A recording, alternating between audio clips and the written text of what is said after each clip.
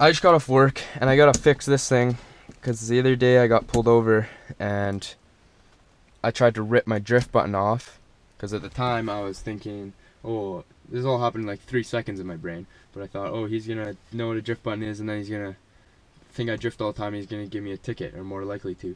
So I thought if I rip it off, then why not, right? It takes 2 seconds. So I went full force, just and freaking busted this thing. So now it's on drift mode all the time. And I don't know, I broke something. So yeah. Things are really hard to get off. I think I know what I did though.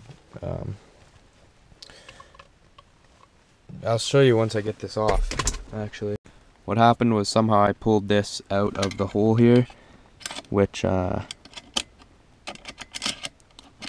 not it, but yeah, I have to get it on there, so I'm gonna figure that out. So I'm starting to think this is unfixable. There's 2 ways you could do this. You could stick it in here first, right? Stick it in here first, whatever. So first I struggled with getting this up forever, and then I finally got it up, and then the button wouldn't reach, and you can't pull it out far enough to get the button around the end. So that way doesn't work. And then the other way is to slide it all the way through, but then this can't get high enough to get over into the hole. So yeah. Like, sure, I could cut this so that the button will slide through there or crap like that, but I don't want to do that. I'm going to cut a little bit of this off.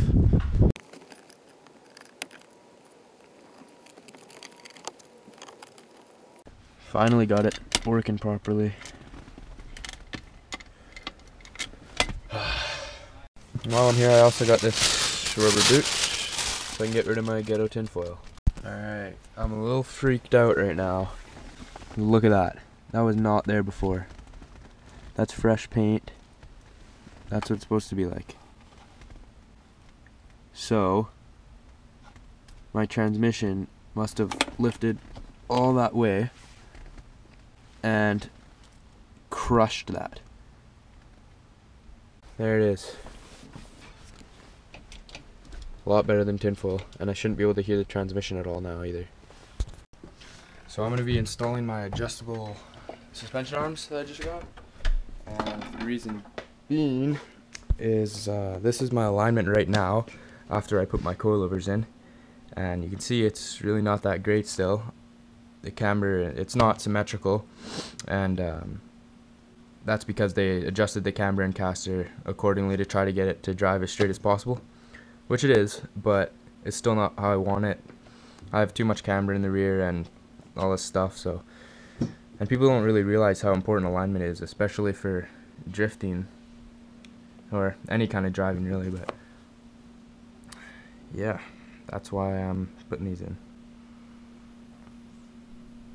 Alright, so I just finished that side. I'm gonna re-record all of that because for reasons, but tension rod.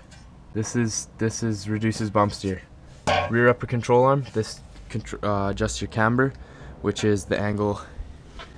If you're talking about the front wheel this way, that would be negative camber. That would be positive camber. And then there's toe, which is, again, if you're talking about the front wheel, that would be towing in, and that would be towing out. So that's what this tow rod back here does.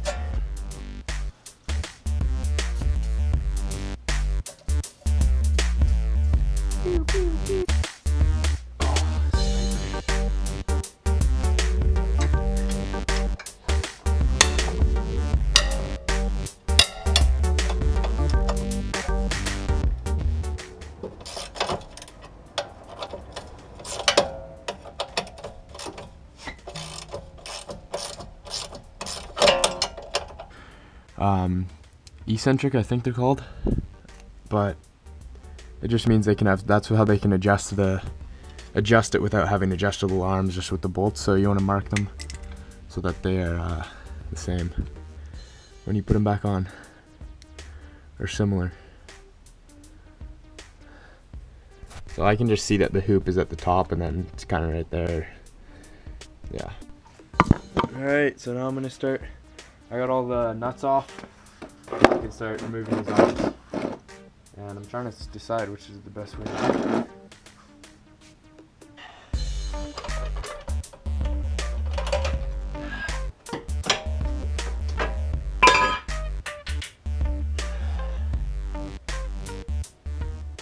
So this is what those bolts look like,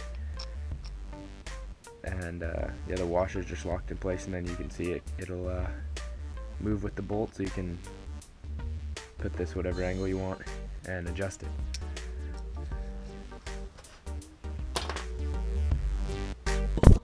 Also, if you ever do this, you can't get this bolt out without having the rear upper control arm out of the way, so you have to do this after this.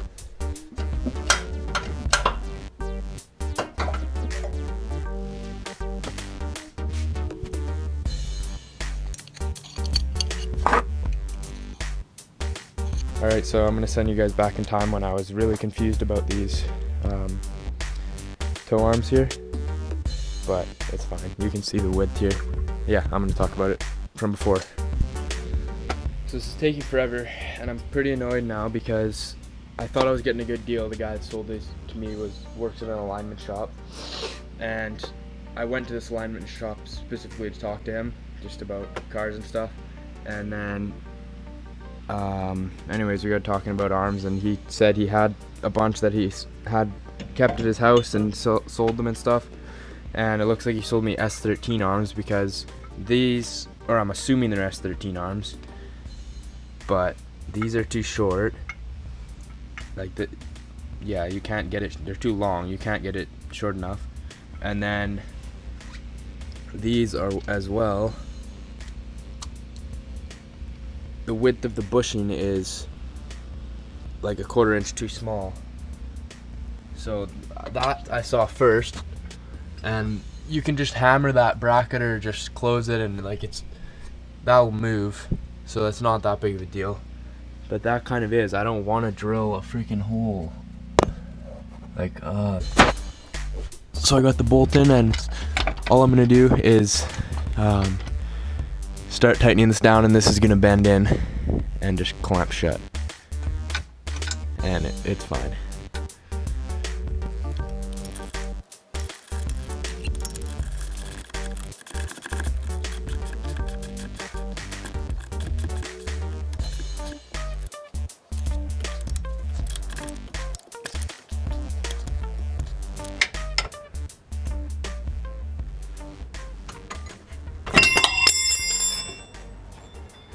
My camera doesn't die here, but I got the rear upper control arm on at the back, and then I'm gonna put this tension rod on because I have to put this bolt, like if this is on I won't be able to get the bolt through, and then I'll finish up.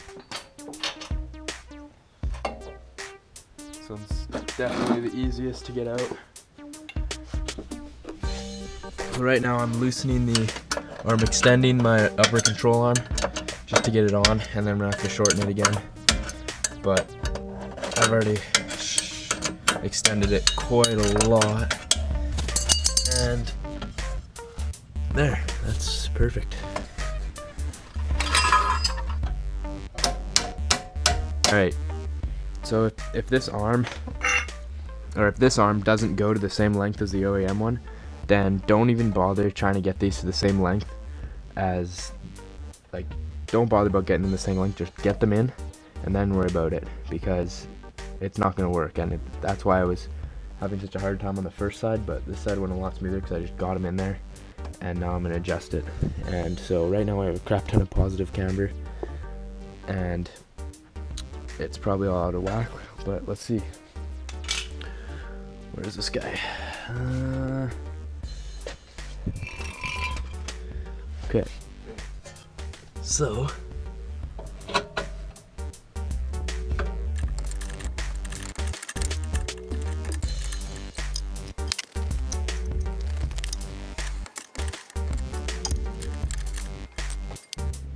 well, that's where it is. And then we're gonna get some camber when we squat down. So the problem I'm having now, I just put the coilovers in, and it's not lined up straight. I might end up just ramming it in there. I'm sure the bushing can take a little bit of stress on it, but let me squeeze over here. But before it just slid right on there. So I'm trying to make a couple more adjustments to see if I can make it a little better, but if not, then I'm just gonna end up ramming it on it. Alright, about to lower the car down.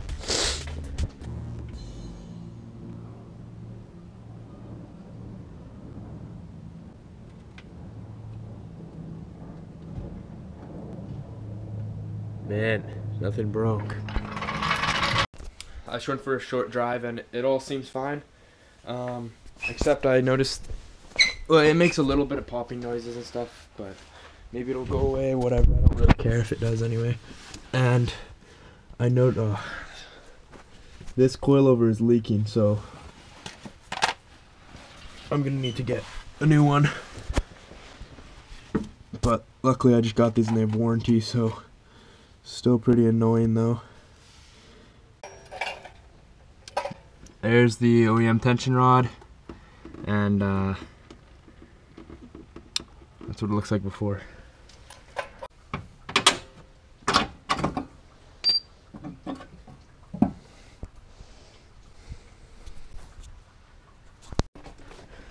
So because this has bolts on it and this doesn't, obviously need to get some.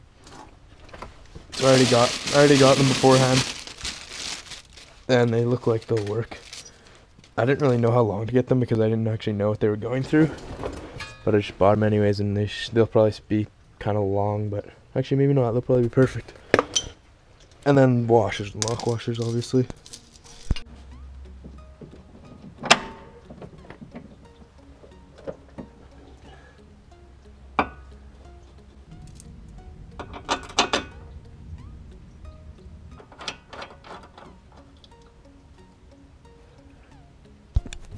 That's gonna be mint. Bam. Alright, I'm finally done. Got them both in. These front two took a quarter, not even a quarter of the time as the rear two. Pretty much been working all day. Like, it's getting dark out now. I started 5:50 and I took a couple breaks, but I started at like 10:30 or something like that. So it's been a full day. So I'm just waiting on spacers right now, and then I'll put my wheels on. That's what you'll see next. Alright, this is the alignment you guys saw earlier, and this is my current alignment. This is after what you guys just saw.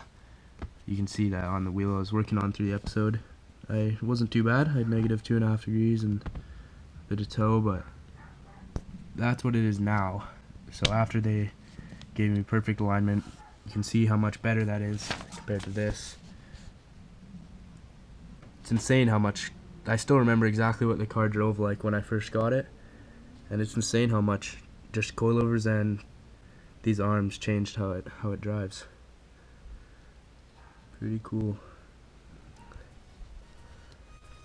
I'm gonna wash my car right now in hopes that my spacers come in today. It says they're supposed to, and then I can just bring it home and put my wheels on right away. I refuse to put them on while it's this dirty. You can't tell right now because it's all wet, but it's, oh yeah, you can. It's really dirty. Once I get my wheels on, I'm definitely gonna wash it more.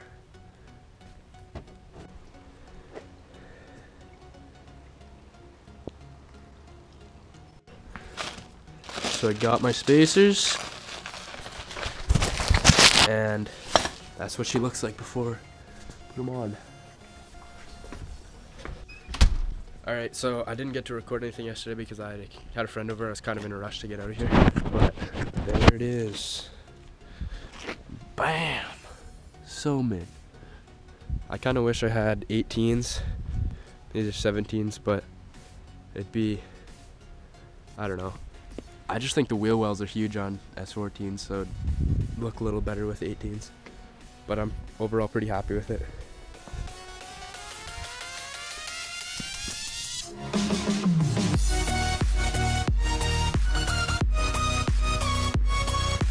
Oh, I left my sunroof open.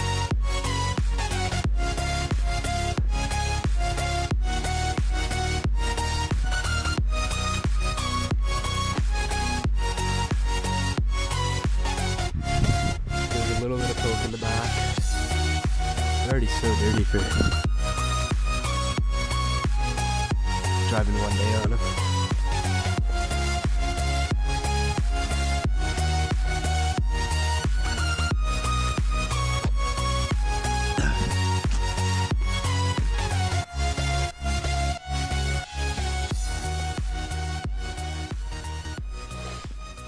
So yeah, there it is.